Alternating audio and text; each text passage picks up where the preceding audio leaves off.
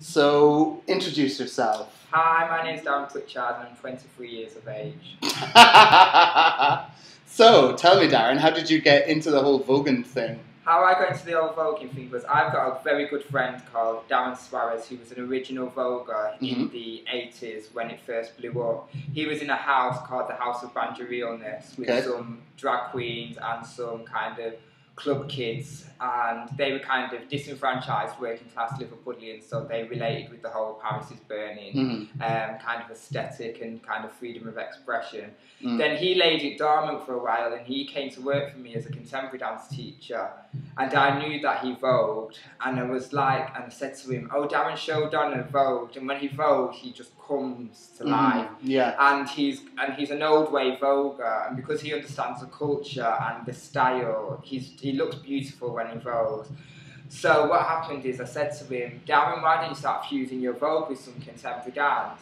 So we tried that, then he got a commission to do a piece called Liverpool is Burning, based on the whole Paris is Burning thing. And that's when I had my first taste of vogue. And this was in around, I think it was 2008, 9. Okay. Yeah, I think it was earlier than that. I'm not quite sure of the year. And then I'd seen it because I grew up with it, but I wasn't kind of a practitioner because I went to practice with in Manchester. And he then me and him kind of we enjoyed the contemporary fruit fusion, and then we was like, we feel like we need to establish the Vogue aesthetic authentically as it is without fusing it first. And then fusing it. So I've been kind of he formed a House of Suarez, and I was his kind of lead kind of daughter of his house. And then we did our first folk ball with Ducky and Homotopia, which was amazing. And then we've been kind of funding and fundraising ever since to hold an annual folk ball, and that's been fantastic because it's grown every year. When was the first Suarez ball? First Suarez ball it would have been 2 years ago. I have to read by the names. So we had Twisted Fairy Tales last year. The year before that we had Death by Glitter. Then the year before that was the first Vogue Ball, which was the House of Suarez Vogue Ball. So what, I mean, that's quite good because it explains both voguing and how you got into Suarez. What does voguing mean for you personally? Personally, it was a style that on, I think, every possible level that I attached to, being a kind of working class gay male,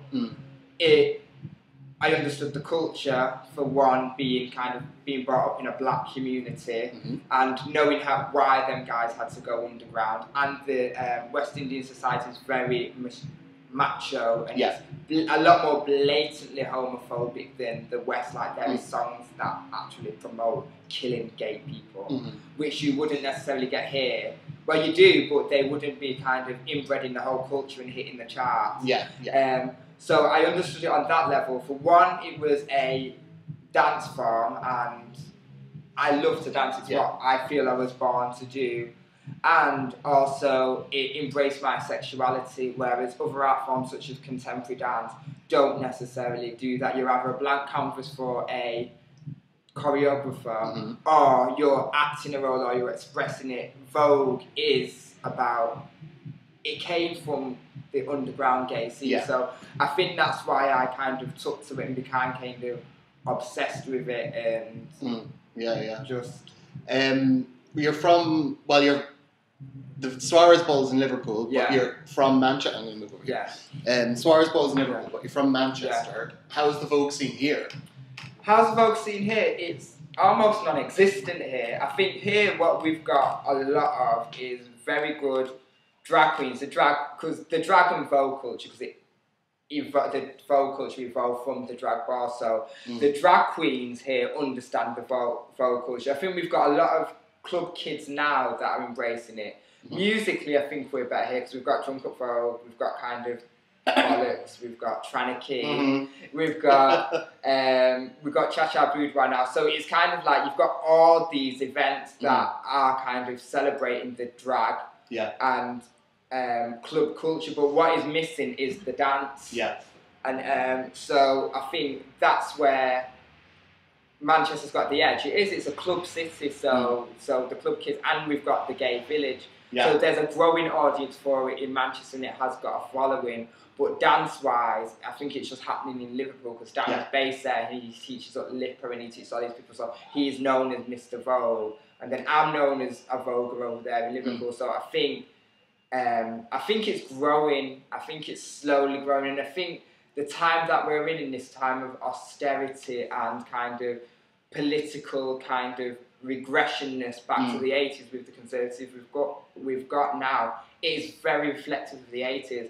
So what people do is a lot of people kind of conform, but then a lot of other people go, I need colour, I need verve. And gay people, intrinsically, the gay scene is quite political, is quite homogenised, and gay boys are trying to be straight, and straight boys are trying to be gay, and this whole metrosexuality that's going on, and there isn't an embracingness of a gay culture and being camp, so to speak, being flamboyant, dressing up, cross-dressing, celebrating transgender, gay music, gay fashion. That's all kind of frowned upon. We've got this kind of religion-esque kind of clothes wearing, certain hairstyles, homogenised gay scene, and anything else is sneered on. And I think there's this kind of fighting underground rebelness going, no, bring out the sissy boys and the faggots and the freaks and those that want to wear heels. Because I've been out many a times and it's sneered upon, and I was like, this is our culture. When there was just New Uni and Dickens and something else, and it was the drag queens, the prostitutes, the hustlers and the pimps. When my mum was going out, because she told me all this, because she was on the scene then, it was like, we had like drag queens living with us when we was younger. So, hence. You're fabulous. Yeah, I'm fabulous, had good fashion sense and makeup tips at a very young age. Yeah, so I think there's an underground scene that is growing, and it is great because I think it is growing, and people are coming out of the kind of closet, so the flamboyance closet, and that happened in Liverpool with the Vogue bar, because there's people that walk in the bar, and there was like just under 600 people in the last one, and I was like, where are these people coming from? And people that we even walked, and we had rockers, we had burlesque people, we had punks, we had alternative, we had kind of very fashion conscious, stylistic, muscle Marys, leather queens, and I was just like, you don't see that hybridity no more, that people coming together, because it's like, those people are at Rembrandt, these people go to Eagle, these people go to Tranagate, and that's what I liked about the Vogue Ball, but I think it's slowly kind of growing as a show-off, so kind of riding along barges on the canal during Pride. So you were on TV recently. Yes, I was on Got to Dance. How did that happen? How did you get on there? What happened was they phoned, and I was originally going to put 2 girls forward, and what happened is I came to meet them at the audition, and I told no one I was going to audition, so I had my music ready to audition, and they never showed up, so I auditioned. And then straight away they latched onto it, because they never ever had anyone who came in and said they was a puristic voguer. So they asked me a lot of questions about what is Vogue, what is a house, the connection, everyone connects it with Madonna, what was the connection with Madonna. So I auditioned at the dance house, and then the producers phoned me, and I wasn't going to tell anyone until I got on television, because I was like, if I auditioned and I didn't get through, I just feel but ego, I'm an artist, I've got ego, I'll just feel ashamed. So I got through, and then I wasn't going to tell anyone until I got onto television, but then the producers phoned me and goes, would like to film you, would like to come to your house, speak to your mum, ask a lot more about folks, so they filmed me in my bedroom, doing this, doing that. Then I went down and auditioned it was a Sunday, and I was kind of second to last on, and because I had the whole build-up, the most exciting thing was I was looking forward to meeting Davina more than anything else. I could have went home after I'd met her, so I kind of went on, and it was really weird because I walked on stage and I thought, what the fuck am I doing? Are these people going to get it and understand it and realise what I'm trying to do? And I deliberately went, when people don't, because people were like, oh, you're going to dress up, and I thought, no, I'm not going to dress up. What I'm going to do is show the art form first in its purest form. And he actually went in a pinstripe suit as an executive realness because I meant business. That's what, and then because people were like, why did you dress up? And I was like, I was in my suit. It was like executive realness. And I said, and I had the gloves, and I told them that the glamour and the flamboyance, but I said, first of all, I wanted to be appreciated as a puristic dance art form. I can do the heels and the glam and the demi-drag. I said, I don't mind doing that. It's part of the culture.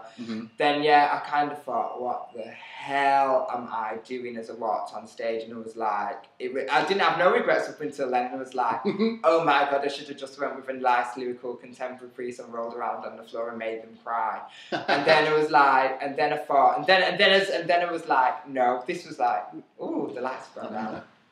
So run around. Is it a movement thing? Oh, and then, so then I did it, and then... It went down really well. It did, but what you don't see is that they make you wait ages. Right, okay. You know, like on television, like the 3 stars just pop up. Yeah. They make you wait ages. So I'm stood there. I knew from when I did the first, you know, I did the first, they went, whoa, they went, right, but and then I got the 3 star, and you know what, they was really, really lovely, and I couldn't have asked for a better reception or a better kind of platform to do it on. They was understanding, they knew what, even though I didn't get through to the next stage, they understood what it was. And actually it was Ashley, he said the most, but they didn't edit a lot in. He was like, you're a true artist, and you understood the purist. He goes, what you was doing necessarily wasn't the most difficult thing, but it was the way you did it in a style, and they've never ever had a voguer on the television program. I'd be very surprised if they do. They had whackers that year who didn't get shown and stuff, but they never had a voguer. And they said, what they kept saying is, you're authentic. You can tell you live the life, you know the culture of it. I just don't kind of play at it. So it went down an absolute storm. And then I went, and I still never told nobody. And then I watched it on television, and there was kind of like, because you never know how anything's going to go down. Then my Facebook blew up. It exploded. Like, people that I didn't even know knew I kind of danced or knew what I really did, and they was like, oh my God, it's amazing, well done. I walked into Buzz Rocks, which is kind of a West Indian food shop, and he was like, oh my God, you're that guy off. He goes, you're doing the Vogue thing, weren't you? And it was kind of like, Then also when it was I was stood up, I went into a clothes shop, this was the other week, and this guy was like, excuse me, can I ask you, did you...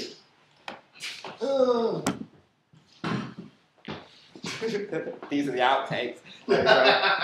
And he was like, can I ask you, was you on a television program and did you Vogue? And he's like, oh my God, your Vogue was sick. Then I was stood crossing the road, and this guy's staring at me. And these are all straight males, which is really weird. And they're like, oh my God, I've never seen anyone Vogue like that. I didn't know that's what it was. So reception-wise, it did go down an absolute kind of storm. And after that, it's kind of, I've had a couple of workshops and kind of interest. But for me, stuff like that, and I think Vogue will be it's still a slow burner. So I think till people really kind of get on it, then it's got a good few. I think it's like 13,000 hits on YouTube and that. So it's kind of out there, and people know what it is, and they associate me with Vogue. And to be honest, that was the only reason I went on it, because I do lots of other styles, and I said I want to go out there and promote Vogue and promote essentially a part that is me, and it's very spiritually connected to what I am. As all as me, I just wanted to struggle out with it, fabulous. And I also wanted to get on Britain's and Ireland's Next Top Model, because it's the same company as mine. And they produced it, and I was thinking, wait, Benny Ninja does it, and the Ninjas do it for Tyra. I was like, why can't I do it for Sky? And I was like, maybe put it out there. I'll maybe email. Got your hustle on. I got my hustle on. I was wearing my suit, I remember this place, Cool, that's awesome. I think that'll be enough.